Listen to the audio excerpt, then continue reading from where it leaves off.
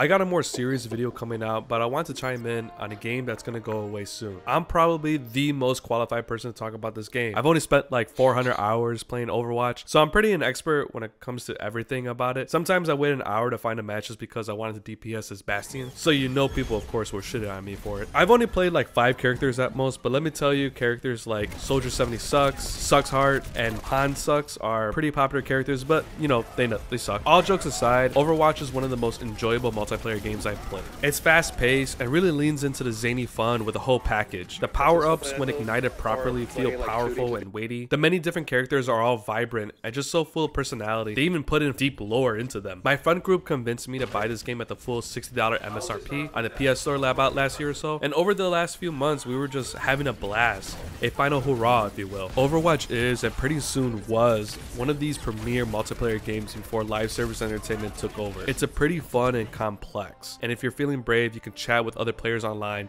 but it's a cesspool, so it's cool if you don't. I won't say anything new or different than the millions of other people in the world that have said about this game. It's one of the biggest games that released in the past 6 years, and it's a well-made game, and it's fun as hell. I don't know what Blizzard is going to do with Overwatch 2. It's probably going to be pretty cool and a fun game. I know they're focusing on co-op and stuff, which should at the very least be interesting. We'll see. I do love that they're changing the team dynamic from 6 players to 5 players. Shout out to all the 6 person who's going to get kicked out of the group chat for it. It will be interesting to see how team dynamics will be, since, well, there'll be 1 tank, 2 DPS, and 2 support. I haven't played the beta, so I can't say much about it right now. I think a pretty big issue that Blizzard is going to have to navigate through is just how Overwatch 1 is just going to be done.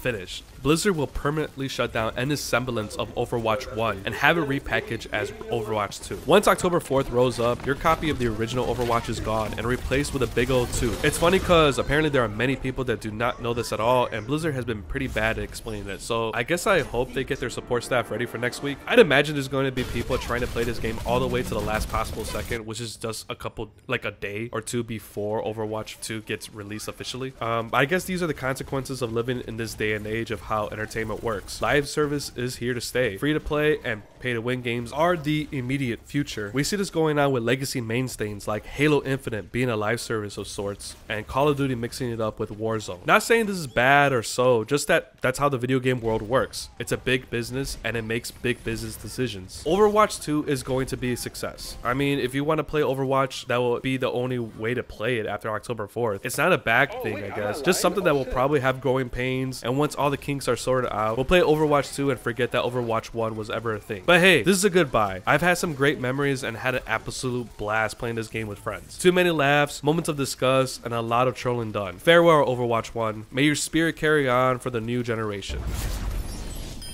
Victory.